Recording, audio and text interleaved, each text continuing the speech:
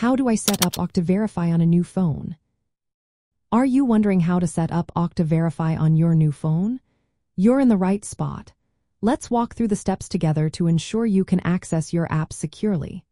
First, grab a computer and head to your organization's Okta end-user dashboard. Sign in using your username and password.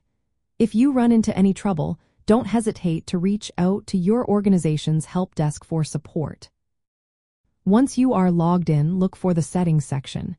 You might see options like Security Methods or Extra Verification. Click on Set up another if Okta Verify is listed. This action will generate a QR code on your screen, which is essential for the next steps. Now it's time to get your new phone ready. Download the Okta Verify app from the Google Play Store if you have an Android device or from the Apple App Store if you are using an iOS device. Once the app is installed, open it and tap on Add Account. You will then select the type of account you want to add, following the prompts to choose your organization type.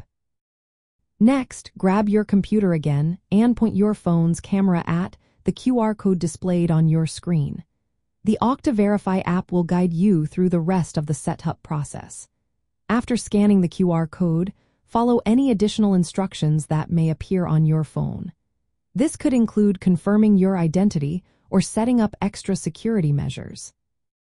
If you encounter any issues with the QR code, make sure your camera is functioning correctly and that the QR code is clearly visible on your computer screen. If problems continue, check your internet connection or restart the setup process.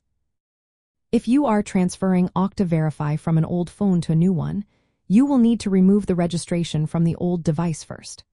Log into your Okta dashboard, go to the Security Methods section, and remove the old device. After that, you can set up the new device using the QR code method. Some versions of Okta Verify even allow you to transfer authentication directly via Bluetooth from the old device to the new one.